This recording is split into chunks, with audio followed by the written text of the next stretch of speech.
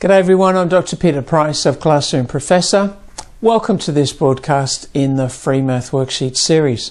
This week we're looking at reading analog and digital clocks. I'm going to point out first up the different spellings of the word analog, so I don't want anyone to be offended by me spelling it differently from the way you spell it. But in the United States, of course, you stop at the G, but for those of us in other parts of the world, we usually add the UE as well. Anyway, that's not really important. So we're looking at time measuring devices for measuring the time of day, and we have two different sorts. Now, I don't know what you thought, but in about the 90s, when digital clocks were very hot items and seemed to be just popping up all over the place, I had a couple of different digital watches at about that time. It appeared to me, at least, that analog clocks would pretty soon disappear and we'd all be using digitals. But clearly that hasn't happened. Analog clocks are still being sold in the shops, and so it may be that there's something about the analog clock and the movement of the hands that we find. Perhaps it's just the familiarity, or maybe it's easier for us to recognize the time of day by glancing at the hands. I don't know. Again, that's not terribly important. The important thing to note, the important thing that we need to teach our students, is that the clock measures the passage of time using two different units. Now, there are actually three, of course, but we'll concentrate on the two main ones, and that is the hours and the minutes. And so there is what we often call the shorthand, or more accurately should be called the hour hand, measuring the passage of the hours during a day. So we could say to our students in an early sort of lesson, how many hours are there marked off on the clock? If we have it marked like this, the numbers go up to 12, and that is the 12 hours. How many hours are in the day? Of course, there are 24. So we can deduce it from that the hour hand goes around the clock twice during a day. Then we have a long hand, or again, there's a better title, I'm not writing that very neatly, the minute hand, which marks off the minutes. And so between the markings for the hours, we have another set of markings, of course, that show the minutes. And obviously the minute hand is going around much faster, and so we will teach our students that there are 60 minutes in an hour, and so the minute hand is going more quickly. I'll just draw in briefly the other hand, which of course is the second hand, and that marks off seconds as well. We don't need to worry about that at this point. So the device, the analog clock, is a complicated device. As adults, we've got used to it, but children, it's no wonder they find it rather confusing, because it's measuring two different units with two different hands, and they keep going round and round, repeatedly. It's not like measuring a length of something where you measure it once and you can see how long it is. With a clock, the minute hand repeatedly comes past the 5, and every time it does, it's a different time, because the number of hours has changed and so on. And so we have to help our students to understand these two parts to the measurement of time.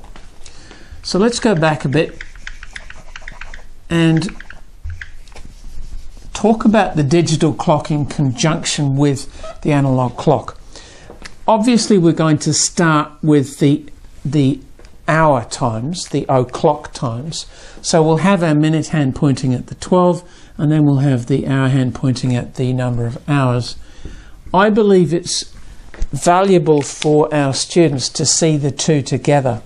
The thing about the digital clock is it's more straightforward in its presentation of the hours and minutes, because they don't cross over each other and so on the way the hands on an analog clock do. They simply show a number for the hours and a number for the minutes. And of course we can label this for our students.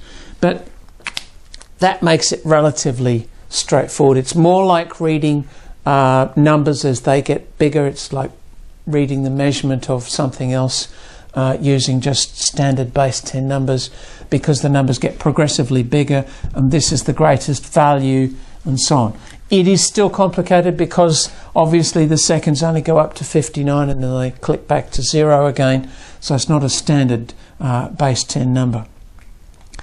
But if we can put these two clocks together, So if you had a clock like this, or you had two clocks in your classroom so that you could illustrate to students the way this one shows the time is different to the way this one, but that, you know, they're both showing the same time, I think that would be valuable. Obviously, after we've done the o'clock times, then we do the quarters, quarter past, half past and quarter to, and we should link that with fraction teaching that the students have had so that they understand what a quarter means. It's a fourth part of something, and this is a fourth part of an hour, and so on. And then eventually, once the students are familiar with that, of course, we'll go on to individual minutes, and we will help them read the number of minutes around the clock based on the position of the minute hand. There's a connection here which we can make to the 5 times table, which might be used to help students learn their 5 times table, or if they already knew that, it might help them learn the times on the clock. I'll show you what I mean. When the minute hand points at the 3, we know that's 15 minutes past the hour. When it points at the 5, as another example, it's 25. At the 10, it's 50. Now, each of those numbers and all the others is in the 5 times table, and it's equal to the number of hours multiplied by 5. So at the 3 5s are 15, that is 15 minutes. At the 10 times 5 is 50, and that's the number of minutes. So obviously that's because there are 12 hours located on the clock, and there are 60 minutes, and 60 is 12 times 5. All right, so that's just another little thing that can be mentioned to students. So this is a topic that will take some time for children to develop familiarity with and become secure and confident in reading time. But I think we can do quite a lot to help them step by step and you know, in a steady, planned sort of way. The worksheets for this week have the questions all look pretty similar. They're basically sets of clocks where there is an analog and a digital clock, and if there's a time indicated on the analog, then you write the digital and vice versa. The later ones mix them up. The first ones show time to the nearest 5 minutes, or in 5s. The later ones show times to the nearest minute. And so that's it for this week. I look forward to talking to you next time.